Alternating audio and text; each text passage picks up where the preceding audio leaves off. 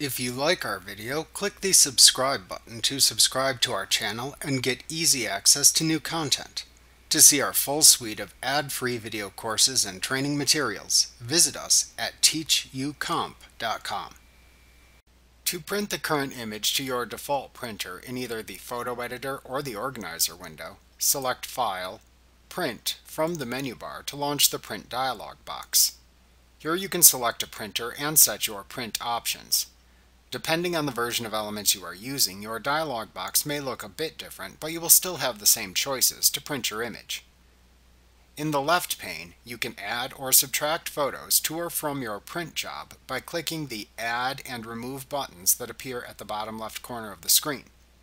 If you click Add, you can add photos that are currently in the browser, add an entire catalog, add an album, or add photos by people, places, events, or keywords by clicking a choice in the Add Photos dialog box that opens. If needed, then use the adjacent drop-downs to make a selection. Choices are displayed to the right. You can click any choice to select it. You can also use the Select All and Deselect All buttons below the choices to make your selections. After making your selections, click the Done button. Alternatively, you can click the Cancel button to not add photos to the print job. At that point, you will then return to the Print dialog box.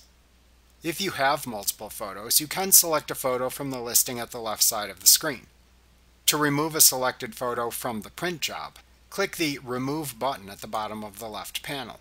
Also note that if you have multiple photos selected, you can click the Go Forward a Page and Go Back a Page buttons, which look like small blue arrows in the middle pane of the dialog box, to select a page of the print job to adjust.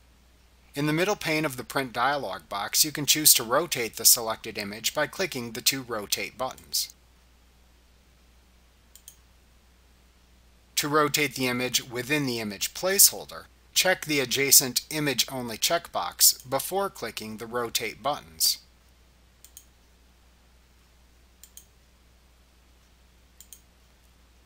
To scale the image within the image placeholder in the page, use the slider to the right of the rotation buttons, or simply click the button shown at either end of the slider to set the minimum or maximum scaling possible.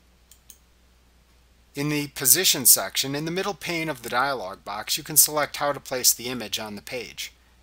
To specify your own position, uncheck the Center Image checkbox, enter specific values into the top and left fields, and then use the Units drop-down to specify the units of measurement for the values that you entered. In the right pane, you make your printing selections. Select the printer to use from the drop-down in the Select Printer section. In the Printer Settings section, you can keep the current printer settings shown, or you can click the Change Settings button to make advanced changes to your selected printer in the Change Settings dialog box that appears.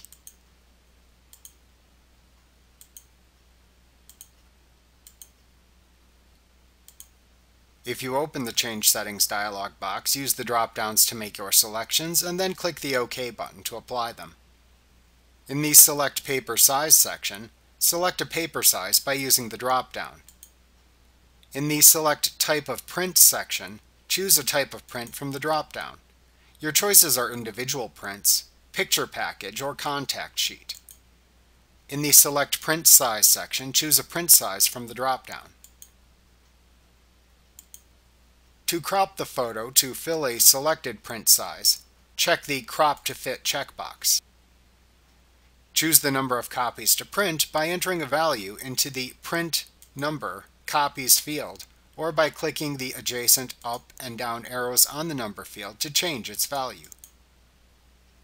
To change the page setup options for the printer you selected, click the Page Setup button at the bottom of the dialog box to open a printer-specific dialog box that lets you adjust those settings if available. Make any changes you want, and then click the OK button in that dialog box to apply them and return to the Print dialog box.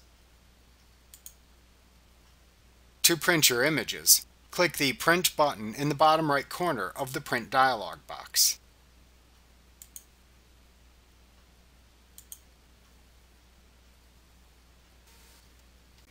Remember to click the subscribe button to see more of our videos. Get ad-free courses at teachucomp.com.